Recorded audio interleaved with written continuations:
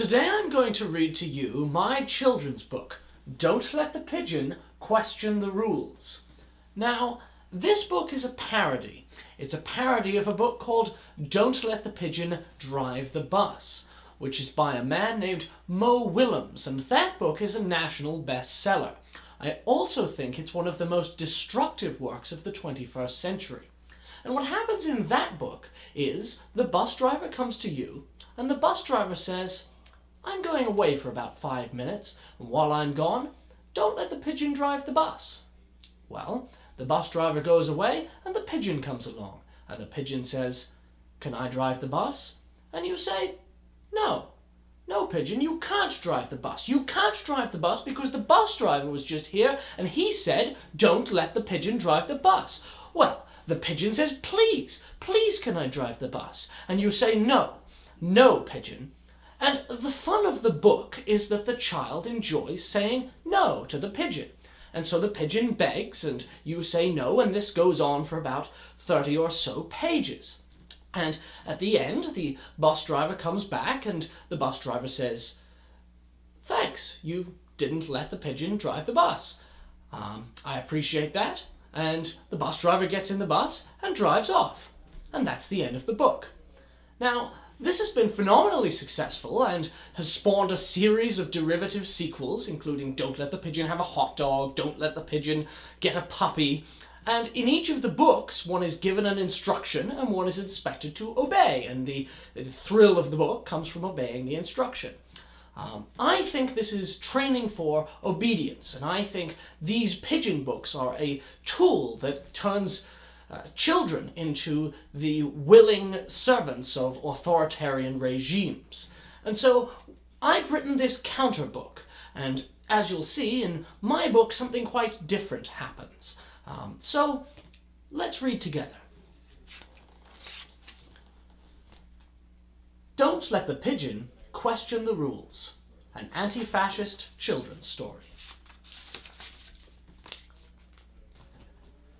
Hello, I am a small-minded government official. Can I trust you to unquestioningly carry out orders? But what if my morals conflict with the orders? Obedience is primary among the virtues. That sounds like a really unwise slogan. Great! I knew I could count on you.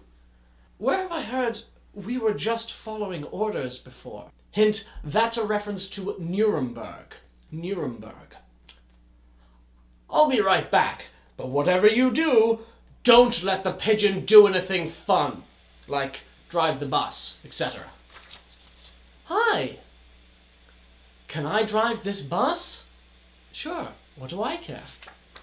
Well, he told you not to let me. I take orders from God alone. But what if that conflicts with the rule of law? There's a higher law than that made by mortals. How can we come to know this law? Through the examination of our consciences. You mean I could just drive the bus? Yup. It's not actually legal for a pigeon to drive a bus. Just laws must be enforced. Unjust laws must be disobeyed. Isn't that a little risky? Well, please be careful. Do I have to fill out any forms? Goodness, no! I can't actually drive a bus. I will help you. You can do the wheel, and I will do the pedals. I can't believe you're doing this for me. That is because your whole life, those who think they know better than you have made it their business to say no. They have stifled you in the pursuit of your ends. They have convinced you that learning means absorbing and repeating received wisdom, rather than thinking critically through alternatives and weighing options. Your education has been preparation for servitude. All right, let's drive the bus. Whee! That was incredible, and nothing bad happened. That's because individuals are often the wisest arbiters of their own destinies. Now can I eat this hot dog? Of course. I recommend you do not eat too many, or you may engorge, but it is up to you. I will have half then. That is very reasonable. I think you have used your discretion wisely. Can I get a puppy?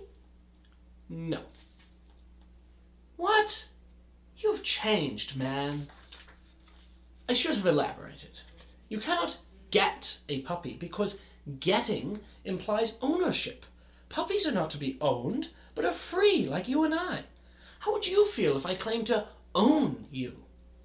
I would feel enslaved. In that case, do unto others as you would have them do unto you. I will befriend the puppy and care for the puppy, but will not own it. The puppy must be free. That's the ticket. I had a good day with you. I had a good day with you too, Pigeon. I'm back. Good gravy, what have you done? I have enforced the law of conscience. But I specifically instructed you. The pigeon and I have had an excellent time, and no negative consequences have occurred. There is half a hot dog left, if you'd like it. You've violated about 300 municipal ordinances. That is an appeal to authority rather than justice. I'm calling the gendarmes! Such is the fate of the just in an unjust world. Never underestimate the danger posed by the combination of an uncritical acceptance of hierarchical power and a widespread climate of fear. And we end with a quote from Henry David Thoreau, which is about how most people serve the state not as people, but as machines with their bodies. In most cases, there's no free exercise whatever of the judgment of the moral sense, but people put themselves on a level with wood and earth and stone. And in fact, Thoreau proposes that wooden men could even be manufactured that would equally well serve this purpose. So that's the end of Don't Let the Pigeon Question the Rules. I've been Nathan Robinson, and if you enjoyed Don't Let the Pigeon Question the Rules, you can buy it for yourself and children that you know at Amazon. The link is available below. I hope that you've learned many things, and I hope that my book has taught you and those around you to resist rules that justify themselves through appeal to authority alone, and to look to what the higher principles are at stake before we deny pigeons their fun.